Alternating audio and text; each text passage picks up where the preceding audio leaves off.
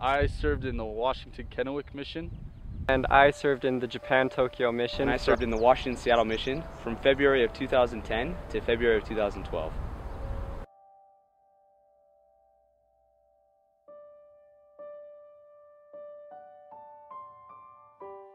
I served in Tempe, Arizona from February 2010 to March 2012. I served in the Mexico Oaxaca mission. I went to the Spain Malaga mission. In St. Louis, Missouri. Served in Manchester, England. I went to Asuncion, Paraguay on June 23rd of 2010.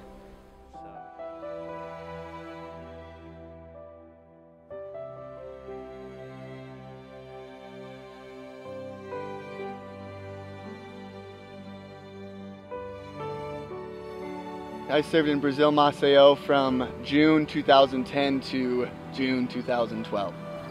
I served in the Chile Concepcion South mission. And I served in the Norway Oslo mission from October 2010 to 2012.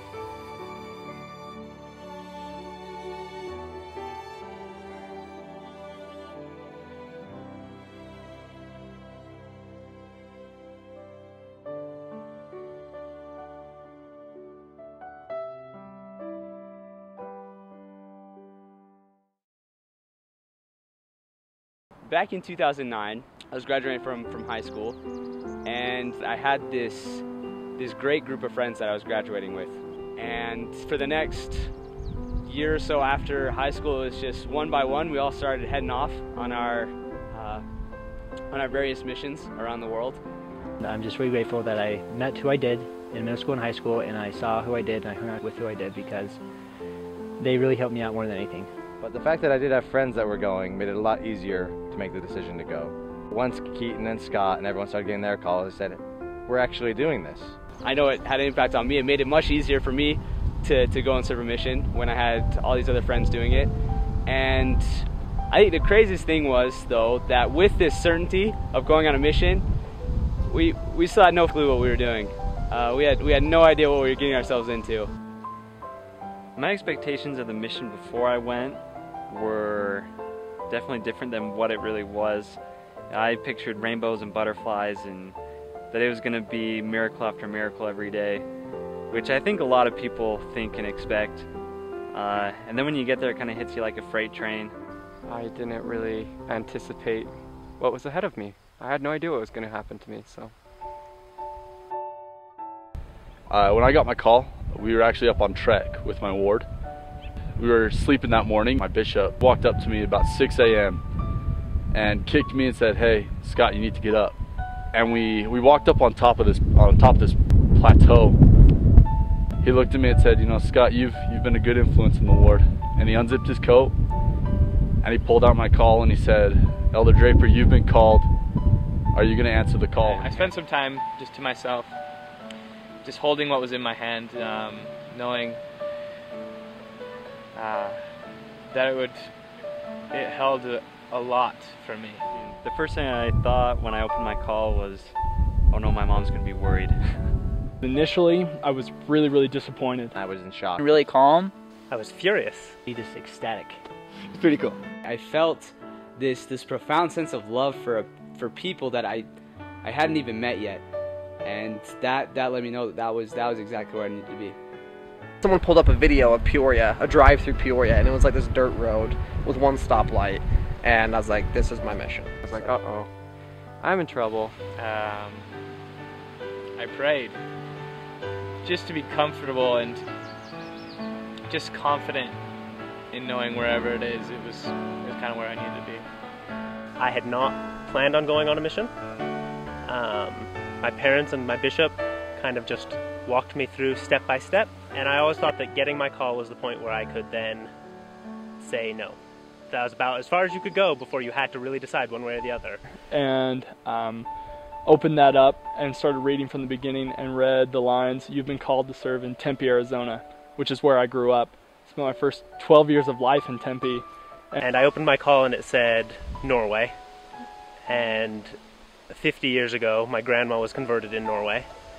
And I knew instantly that there was no way whatsoever that I could say no, that God knew who I was and had awful sense of humor. The first night down there, I could look out my bedroom window and see my grandparents' house.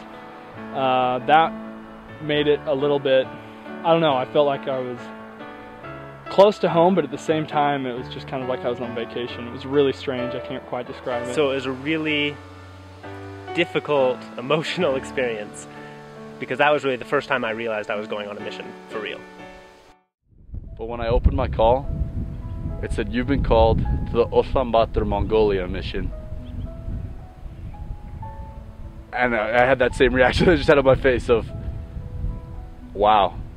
It's an original 12-week stay in the MTC. In the little white box that was my room. I was in the MTC for 9 weeks, and I didn't get my visa, so I was sent to Orlando, Florida.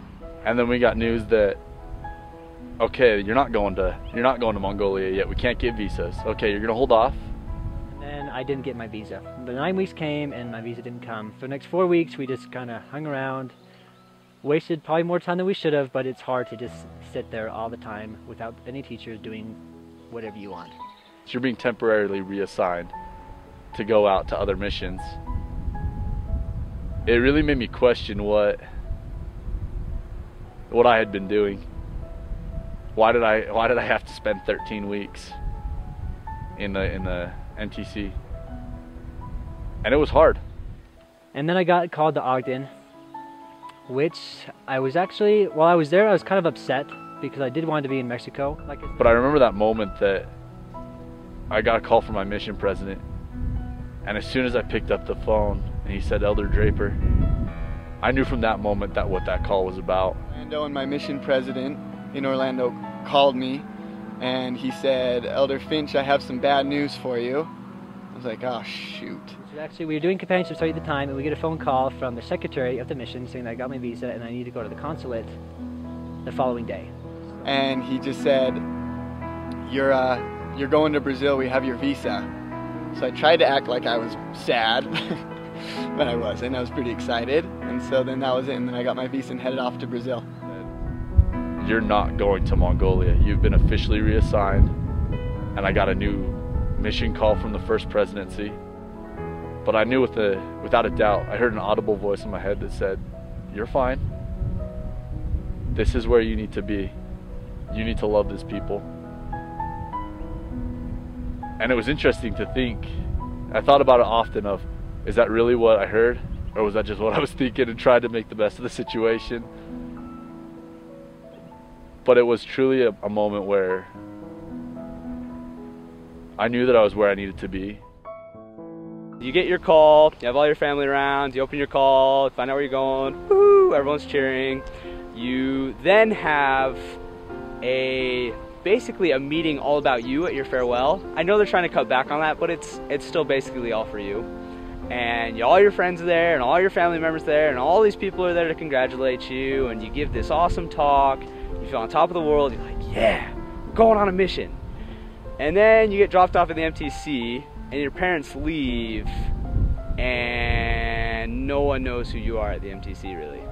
All of a sudden you're left alone, you go to bed that night, and you wake up the next morning, and you're a missionary. And all of a sudden, it gets pretty serious. But if you expect it to be a vacation, or you expect to get along with all your companions, or you expect whatever you're doing to be easy, you're going to be in for a rude awakening.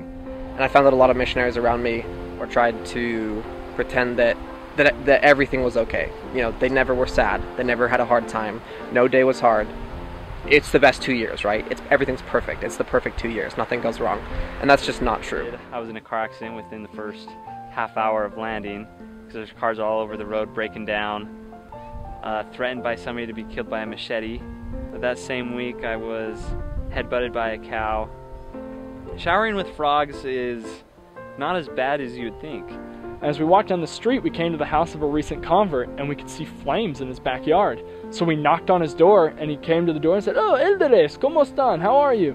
I said, "Armando, your yard is on fire." And he came out and said, "Mi yarda!" And I was trying to rake some of the dead grass out of the way and get it away from the car that was only a few feet away from where the fire was coming.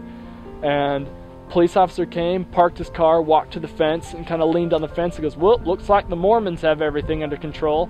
My first companion I don't want to say it was the worst, but it was definitely the roughest time of my whole mission. Actually, I bet other people were stressed when I was their companion, but it's okay. But I didn't think missionaries did anything bad or anything, or always looking at the missionaries, you see them like angels, and you're like, wow, like, they're just perfect. But you get some missionaries that are just, they're psychos. They are insane. He's like, you know what, I'm done! He screams at the top of his lungs, punches the dashboard, opens the door, and just gets out and runs. And I'm just sitting in the driver's seat, just kind of watching him run off into the distance. And it's late at night, and I'm just thinking, this is actually happening to me. I remember there were a lot of times before I would walk out the door that just thinking, you know what, I don't want to do this. Seriously, some parts are so hard, and those days when you look at your planner and you see that the next day is completely empty, there's no worse feeling in this world. Learning Japanese kind of sucked. But I remember going there and listening to them, and I was like, there's no way I'm going to understand. I don't understand anything. I had no idea what they were saying. I would sit in lessons and just kind of nod my head and see, Jesu Cristo. You can just imagine them just crying and looking at my companion and saying a bunch of stuff, and I'm just sitting there, you know, the emotion's really high and everything, and my companion just sits there, and then he just looks at me. And I had no idea what to do. We were teaching our investigator, and she had a baptismal date, and we were explaining something to her, and I just was totally not making any sense with my Japanese, and she said, why are you teaching me? Because we were there with our ward mission leader, and why are you teaching me? Why doesn't he just teach me? Like, I don't understand what you say, and he has to translate anyway, so why doesn't he just teach me? And I was just like, I don't know. It's a valid question.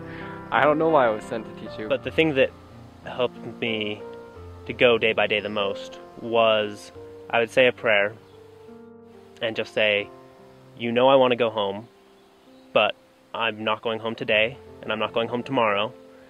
So for as long as I'm here, can you give me someone to help, someone to care about, someone who I can really feel like I'm making a difference?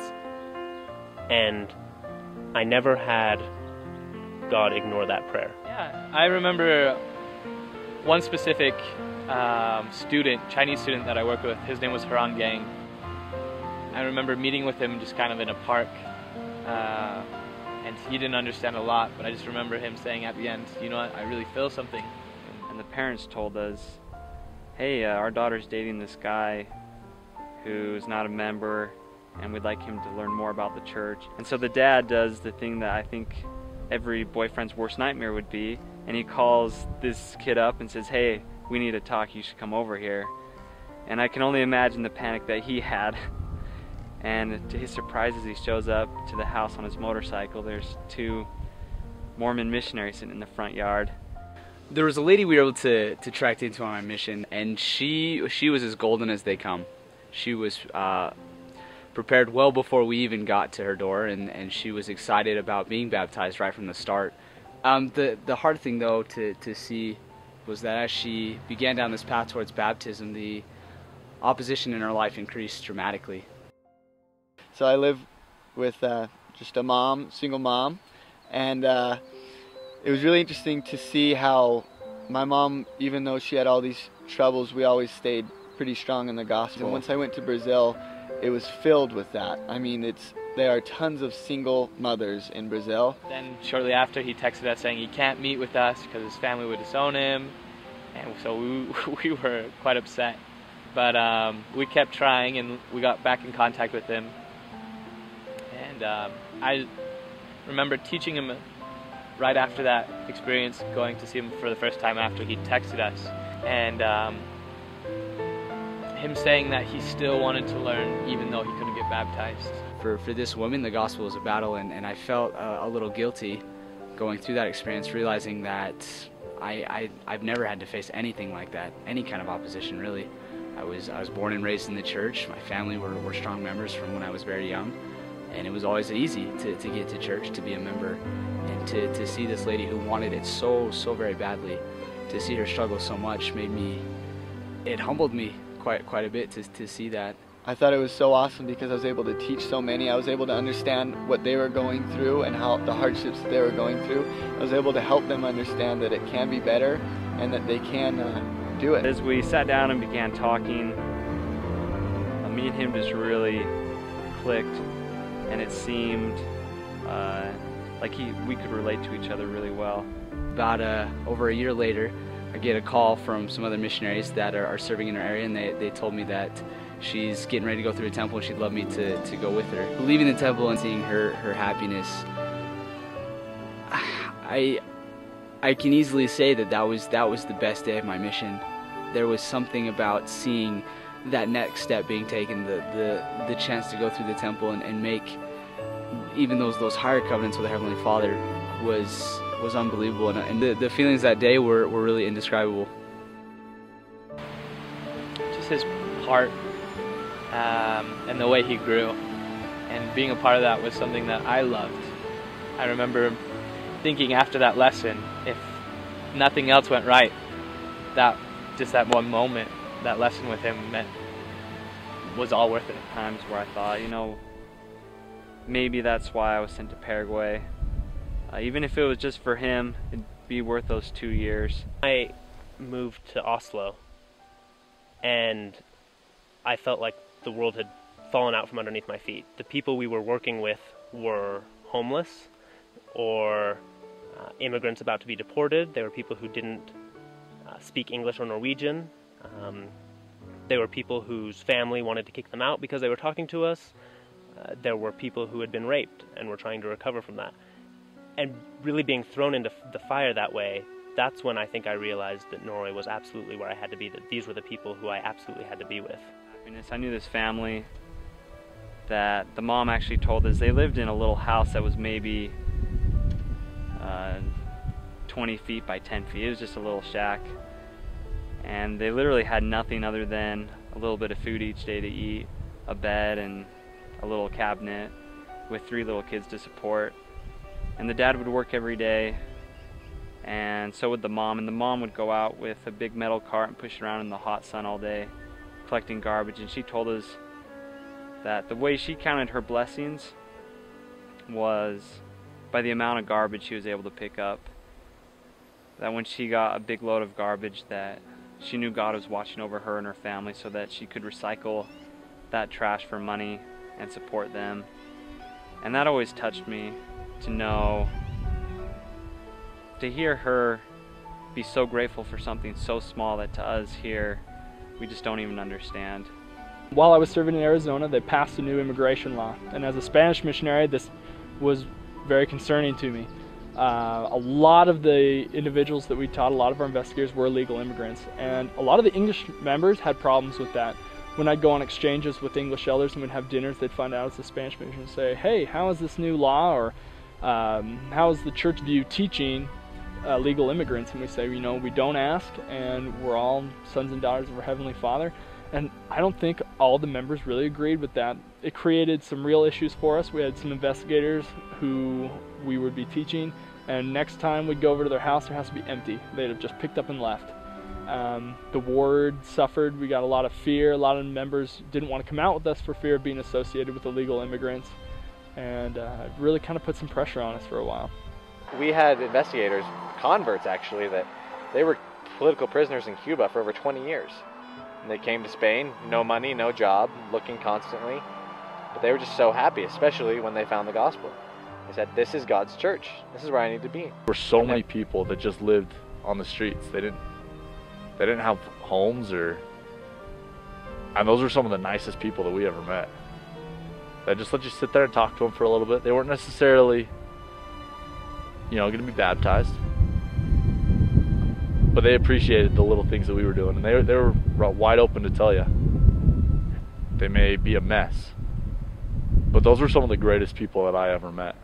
Well, before I left on the mission, my nephew was diagnosed with cancer, and he was in the hospital for a while, for a long time, going through chemotherapy and everything. And before I went on to my mission, I couldn't have a job or anything. I babysat my nephews because their parents always had to be at the hospital with their child that had chemotherapy and that was going through leukemia. He had a really deadly type of leukemia. And so when I was in the MTC, they actually they said that he was cured, and I remember seeing the video of them. They have this kind of hope bell that's in the hospital that they ring for all the patients that are cleared to go, and it kind of gives hope to everyone else that's in there.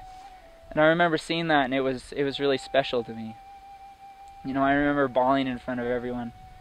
And then on the mission, he ended up relapsing, and it happened really hard and really fast.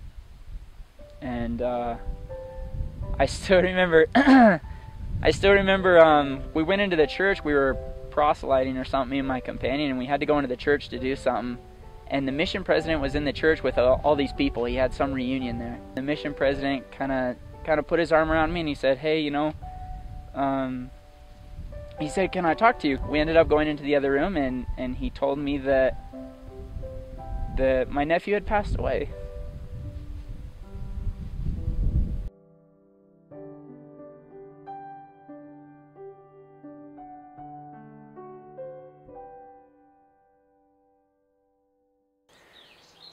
We wake up and we get a phone call from the zone leaders, and they're just the area right next to us, saying that there had been a mudslide and every house had been flooded up to the ceiling. So we didn't even put on our ties, we just stuck on white shirts and we left. We noticed the power lines were swaying, and like my first thought was wind, and my second thought was, oh, it's the ground. We found out that night that 7 people had been killed in a car bomb in Oslo. So we asked the members to keep us updated, and we went home and went to bed. When we woke up the next morning, we had a text saying that 70 people were dead. Everyone was pouring out of buildings and stuff, and it was pretty crowded on the streets. Everyone was trying to call their family and stuff. I hadn't seen much emotion from the Japanese people before that, but it wasn't until the next morning that we really heard what had happened up in Sendai. And that was kind of devastating to everyone, because we knew people from the MTC, missionaries had families in Sendai. It was just very overwhelming and scary. It was really tough to see, actually. These people who have nothing, and then the mudslide happens, and then everything they do have gets destroyed. All their furniture, their TVs. Luckily the houses didn't really get destroyed just because everything's made of like concrete, things like that. But it was pretty tough to see them not knowing what to do. After the earthquake, our mission got split up because of radiation scares, and we were sent to 3 different missions, and it was really just kind of weird at first, because you go to the Tokyo mission and then you make friends and become really close to the missionaries there, and you're split up. The bomb had just been a distraction so that the killer could go out and shoot dozens of teenagers. Everywhere in the city there were flowers. That was the symbol that the Norwegians had of their unity and their hope. So our mission got to be reunited after a couple months. Our mission president arranged for us to go up and do service up in Sendai.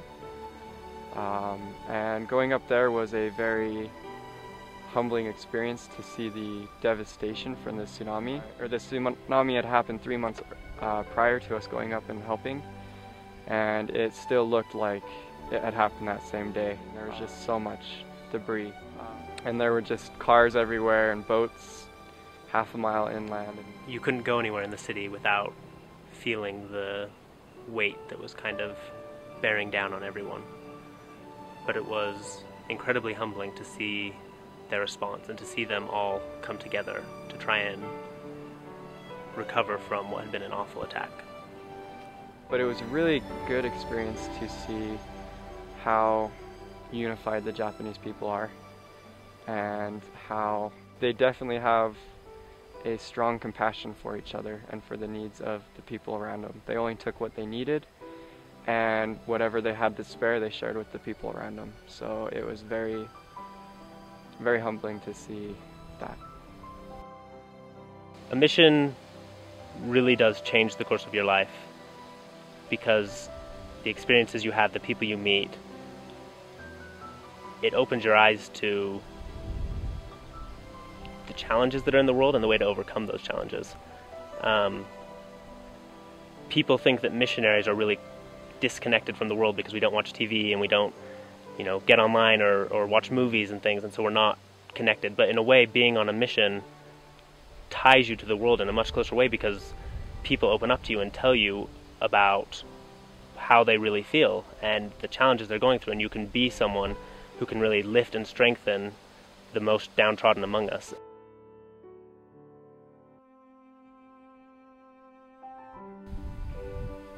I remember in the mission when he went through this relapse, I remember just praying, and I was so worried about him.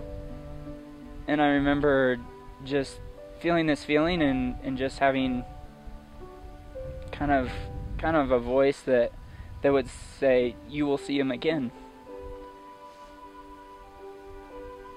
So I took that with me through my whole mission. Just knowing that I'd see him again. And when he ended up passing away and it was hard for me, I remember kneeling down and praying, and I remember hearing that voice again saying that I will see him again. And that voice actually affected me and affected me for the rest of my mission, and it really helped me to teach with power and authority to the people.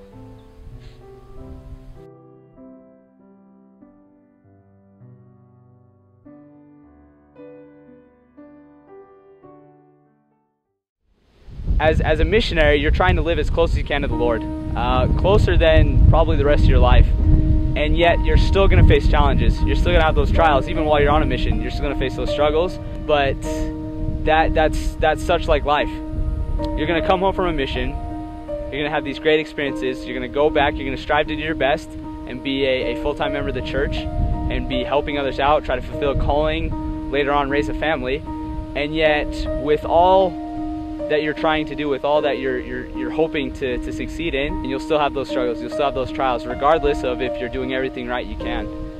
And if a mission taught me one thing, that was really it. That you're always gonna have struggles, but you have the tools and the means to cope with that and to get through it and to endure to the end. The last lesson that I really felt like I learned on my mission, and one that probably would have made it easier had I learned it at the very beginning, but in a lot of ways it couldn't come until the end, was really feeling a belief in the atonement of Jesus Christ. Probably the biggest lesson I learned was to trust God and to have faith in Him and His timing in answering prayers, and also how He does it. There were times where I was frustrated, even to this day, with, why am I not getting what I asked for, or why has it not happened yet? But I've learned with time, we just need to trust in Him, and He'll take care of everything else. I remember sitting in his own conference, and the mission president's wife had the missionaries prepare a primary song, and it's "I Know That My Savior Loves Me." And I remember standing up and singing that song, and at that moment, more than any I'd felt in my life, that I remember that I knew that my Savior loved me, that He was real. And from that moment on, it changed my perspective on how Jesus Christ, what the atonement meant in my life. And I think if I had learned any lesson on my mission, that was the biggest one for me. That was the single greatest lesson that I could have learned, was that Jesus Christ is my Savior. That I know He lives, that I know He cares for us. He knows what we're going through. I think that's how God often works, that it isn't until you've made it through the fire that you can feel that relief and that healing. Missions are hard, and you're out there for a time that you're supposed to be, but when I was ready to go home, I was ready to go home. It was my time, I'd served, and I knew that I had done everything I could, so I was as ready as can be. And I was very happy to get back to my normal life, to see my family, just like everybody. It was definitely mixed emotions. But I'd had so many cool experiences and met so many great people that I was definitely sad, because I knew at that moment that I would never get this kind of experience again. I think that one of the best things missionaries can do that are coming home is just hit the ground running I remember just being home, and it was about the next day that I was home and I was sick, and my mom just woke me up, and I was like, what am I going to do today? And she's like, just go. I was like, go where? Biggest blessing of all, she waited. I didn't have a 24-hour schedule set aside to serve others, and so the hardest transition is just learning a balance between taking time for yourself and your own success and your future family success, and still looking for those opportunities to serve others even though it seems like you don't have any time to do so. I got to serve in 2 missions, which is really cool because they're just so different. A Utah mission compared to an out-of-the-country mission. Completely different. You know, it's really cool to have everyone go, and then you learn stuff from your mission president and from your mission, and you're like, okay, that's how it is. That's how it's supposed to be. And you get home and you talk to all your friends, and everyone's mission's way different. And you're like, what the heck? Like, what's going on? It's really cool to be home and to talk about their experiences and what they learned compared to what I learned, and just to see how their missions kind of changed them in the ways that they needed to, and then how the mission changed me in exactly what I needed to. It's a lot easier to change the situation than to really change yourself. And it's when you come home and the situation's back where you see kind of how well you changed, or giving another challenge to continue to change. Because sometimes we think we're set in stone and that we can't change, but that's just an excuse because we're not set in stone. Our main goal in life is to change, and that's what we need to do. You never get it, and once you do, God's going to say, you know what, you think you got it, but let's see, you know, let's change everything, and then we'll see if you really got it. The blessings from my mission will be a foundation for the rest of my life, in that what I learned on my mission solidified my testimony of Jesus Christ. And I learned the importance of the small things on my mission that can make the biggest impacts. Selflessness is the thing that is most important when it comes to being a Christian. Is not doing something so you can later get into the celestial kingdom, but just doing what Christ would do in whatever moment or situation you find yourself. There were definitely some low moments, but I'm confident in saying, as I return home and look back, that it was exactly what I needed, and it's exactly the experiences are exactly what everyone else needs too that goes. Go on a mission. It will change your life. It is absolutely wonderful. I wouldn't trade it for anything in the world.